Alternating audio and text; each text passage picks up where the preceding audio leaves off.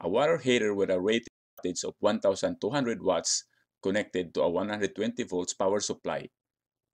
What is the current? And number 2, what is the resistance of the heater? To find the current of the heater, amperes equals watts over voltage, or I equals P over E, equals 1200 watts over 120 volts. Our current is 10 amperes. And to find the resistance of the heater, ohms equals voltage over amperes, or R equals E over I, equals 120 volts over 10 amperes. Our resistance is 12 ohms. Now let's proceed to the next part of our discussion, the Ohm's law pie chart. Now we can apply the 12 formula of the Ohm's law pie chart. Let's start with the power in watts. Watts equals volts times amperes, or P equals volts times I, equals 120 volts times 10 amperes equals 1200 watts. The next formula in power equals watts equals amp squared times ohms, or P equals I squared times R, equals 10 squared or 100 times 12. Our answer is 1200 watts. The next formula of power is watts equals volts squared over ohms, or P equals V squared over R, equals 120 squared over 12 ohms equals 1200 watts. The next topic is finding the resistance in ohms.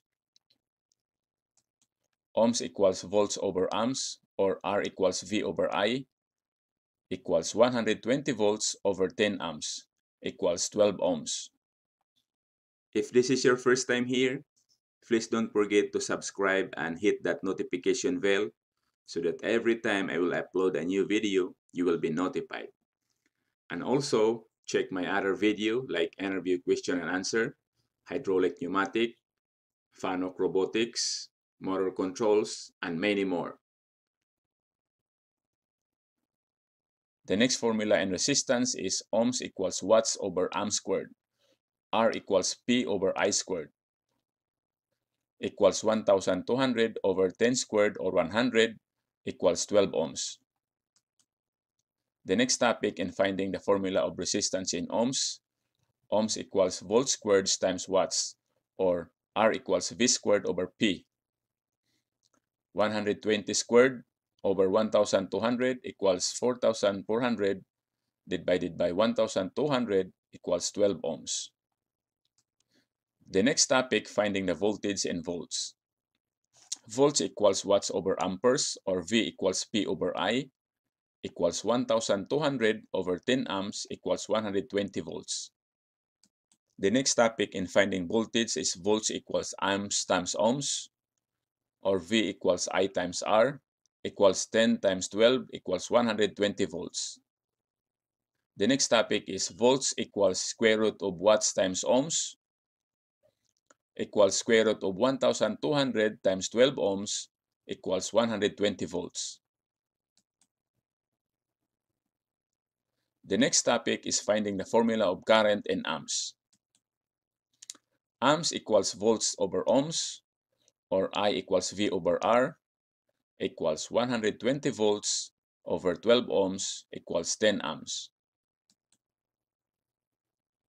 The next is amps over watts over volts, or I equals P over R, equals 10 amps. The next is amps equals square root of watts over ohms, equals 10 amperes. Our topic for today is how to solve any series and parallel circuit. In this lesson, we'll first discuss the individual between series and parallel circuits, using the most basic components, resistors and batteries, to show the difference between the two configurations.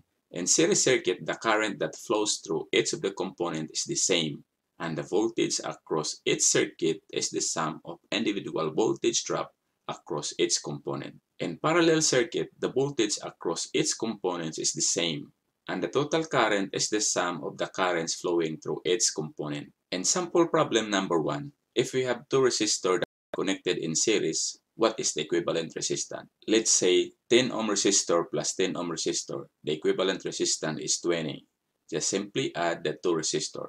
In problem number 2, we have two resistors connected in parallel. What is the equivalent resistance? Let's say that R1 and R2 are 4 ohms. Whenever you have two resistors connected in parallel, if they have the same value, the equivalent resistance is simply half of that value. So the equivalent resistance is 2. 1 over RT equals 1 over R1 plus 1 over R2 plus 1 over R3 and so on. And if we have two resistors connected in parallel, we have special formula. RT equals R1 times R2 over R1 plus R2. Then just simply substitute the value of the resistor to get the value of equivalent resistance. If we have two resistors that are connected in parallel that has the same value, the equivalent resistance is simply half of the value. In the example, we have two 4 ohm resistors that are connected in parallel. Then the half is 2 ohms. Just the same on 6 ohms resistor, the half is 3. And on the next equations, if we have 3 resistors that are connected in parallel with the same value, just simply divide the value of the resistor to the total number of resistor. In the example, the value of resistor is 6 ohms and the total number of resistors are 3. 6 divided by 3 equals 2. This is the same if you have 4, 5, or 10 resistors that are connected in parallel. With the same value, just simply divide the value of resistor to the number of resistor. In this problem, since R1 and R2 have the same value of 6 ohms, just simply get the half of the value of 6 ohms. Then redraw the circuit, and if you have two resistors that are connected in parallel, we have a special formula for that. The product divided by the sum, then substitute the value to get the equivalent resistance of 2.18 ohms. Here we have another example. Let's calculate the resistance. The R1 is 10 ohms, the R2 is 10 ohms, and the R3 is 15 ohms.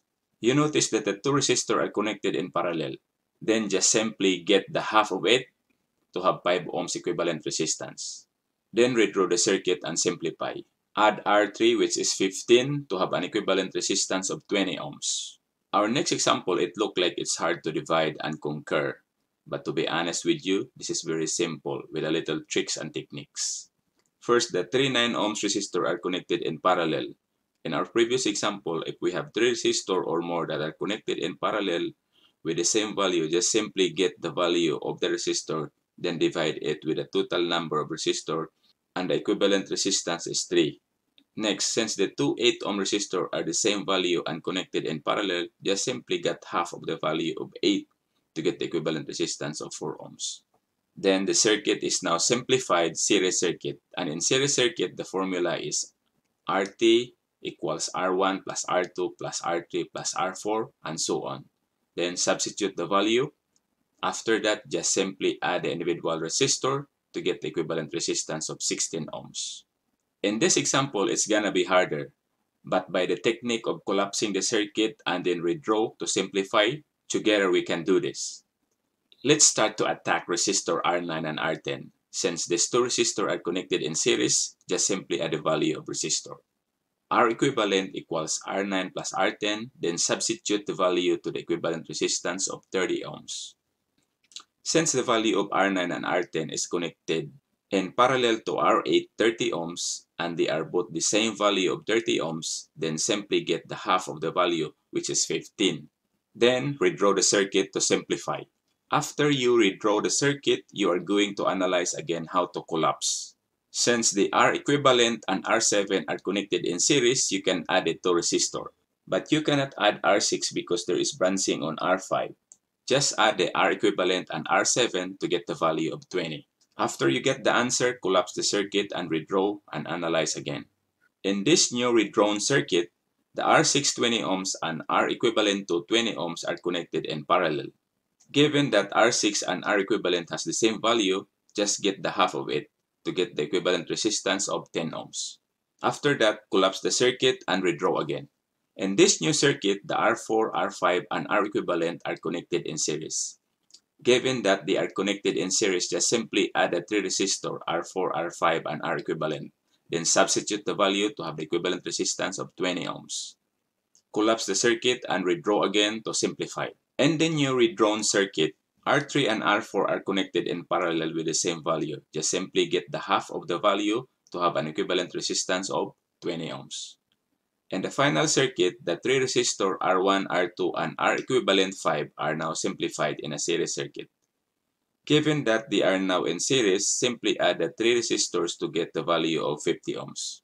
Back to the previous equation, find the total resistance and current. Given that our voltage is 60 volts, by using Ohm's law formula, I equals V over R, our voltage is 60 volts and total resistance is 50 ohms. The total current is 1.2 amperes.